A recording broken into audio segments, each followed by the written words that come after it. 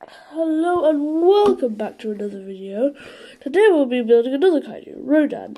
As you can remember in my last video, I made Godzilla. I made a few tweaks, like the feet and colouring. So let's get to the building. Okay, so here are the pieces that you will need. 2 1x2 slope bricks, 1x2 plates, 3 1x1 square studs, a double-sided brick, 1x1, whatever it's called. This piece here, don't know what that's called. You need a 1x2 tooth plate,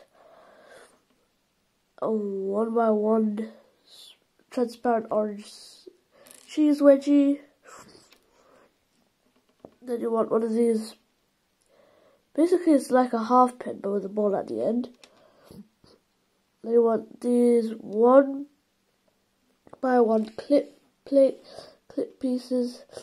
Then you want this banner sort of miniature banner sort of thing, whatever it's called. I don't know what that's called either. Okay, let's get to the building. First, you need to take this thing here. Then, you take this. Put that together like that. So it looks like this. Then, you want to get a 1x1 square stud. Put it on here like that. Then you want to get this piece here, put it on like that. Then you want to get the cheese wedgie, transparent cheese wedgie, and then stick it on there. So that's the body done. Now I just need to get this piece for the tail. Okay, now that's the body done. The tail actually kind of moves. Now I want to make the wings. Oh wait, I forgot. We need to put this 1x2 tooth piece. Okay, now we move on to the wings. First, you want to get one of these. Then get this 1x1 clip piece. Put it on there like that. Then you want to get another one of your 1x1 square studs. Put it on like that. Remember, you can get these pieces that any colour that relates to fire. Then you want to get this 2x1 plate. Put it on like that. So that's one wing. Just repeat the process for the other one. Put the clip piece there. Put the square stud there. And put the 1x2 there. And then, with the wings,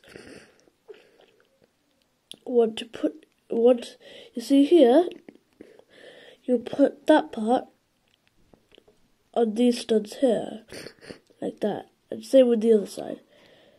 And then, there's Lego Rodan. So now I'll show you the cool features. Like I mentioned earlier, he has an extracting tail. If you turn it too much, it won't extract. So if it doesn't extract, just keep turning it to the left a little bit until it's able to extract. And if you hold it like this, he's able to do that. And his wings, they actually move.